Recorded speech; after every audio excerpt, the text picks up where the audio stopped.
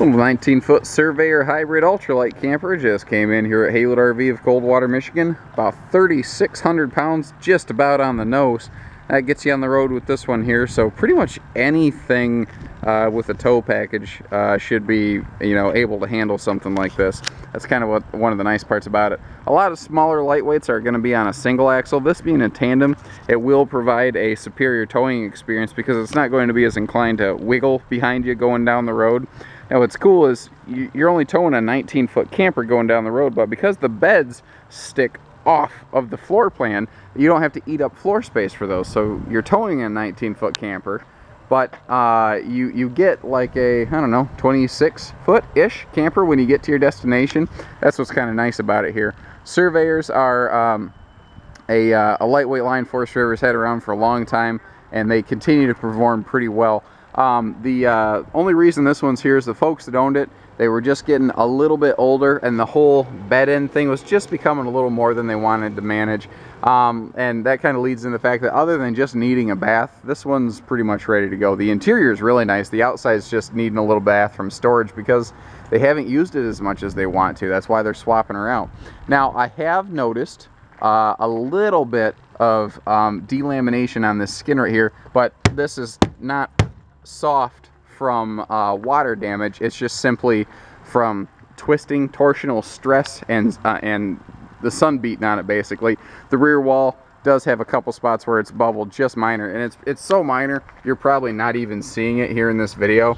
But remember that we are just as nitpicky as you. If we were going to spend our thousands of dollars, then we would want to know all the ins and outs of the trailer as well. So, we do like to represent this accurately. So to keep the weight down and the structure up, this is 100% laminated. A lot of lightweights with fiberglass skin, only the sidewalls are laminated. On this one though, even the roof, everything, every single square inch of the exterior walls on this are fully laminated.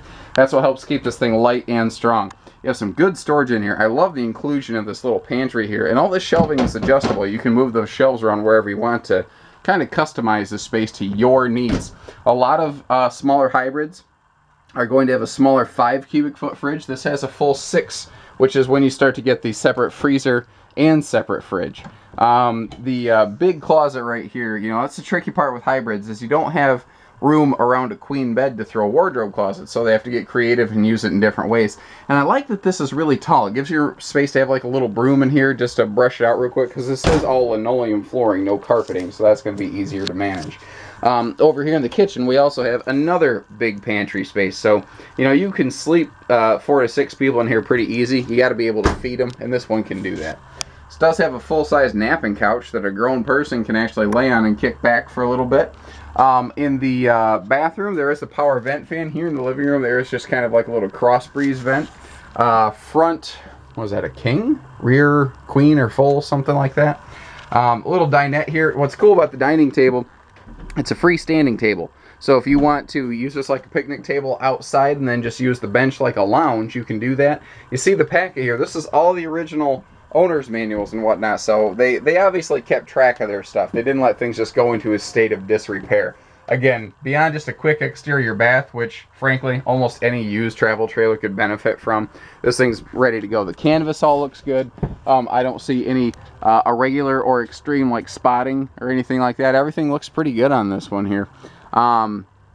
Air conditioning to keep you cool, furnace to keep you warm. Good spring, summer, fall camper right here.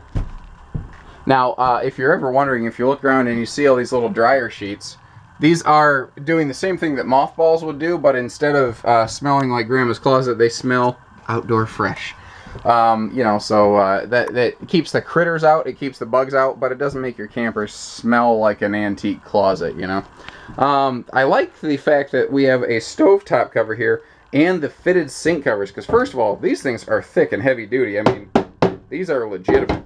But, these are what I call the equalizer. Ladies, if the husband gets out of line, just whack him with one of these and he'll get back in line, trust me. And gentlemen, if you're watching this, just ignore that. Anyway, all of your storage space down here, very good for like bigger pots, pans, things like that. Now, they do have these handy little pull-out tote type things here, which is a classic thing. That is actually starting to make a comeback in the RV industry because it is so multifaceted. You can use them like drawers, like totes.